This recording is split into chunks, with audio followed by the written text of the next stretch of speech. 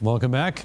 7:17, time for our second installment of the Sunday Hey Watch This. We start off talking about playoff baseball that's only a few days away, and fans are preparing for an exciting fall. But for two teams in the NL West division, the Giants and the Diamondbacks, a lack of playoffs don't really mean a lack of excitement. Check this out. They're trying to get to it. Don't give McCovey, go Dave, all that time. Yep.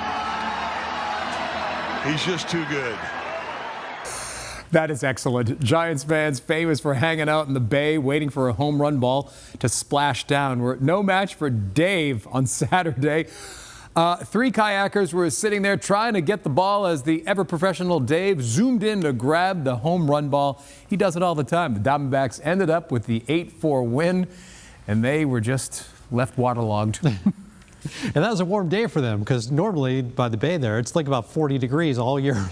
It's chilly. Yeah, it's a chilly time out there. Well, if baseball excitement isn't your thing, well, how about hanging off one of the highest skyscrapers in Barcelona?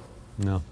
Take a look at this. The climber, Alan Robert, otherwise known as the French Spider-Man, climbed the skyscraper yesterday without a harness.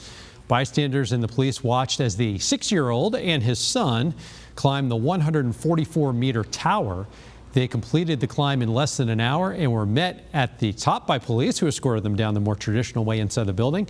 Robert rarely gets permission and climbs without a harness, using only his bare hands, a pair of climbing shoes, and a bag of powdered chalk, which rumor has it, it's the powdered chalk that Jackie Gleason used in the 1961 movie The Hustler. Well, hello. I did not know you had one of those in you.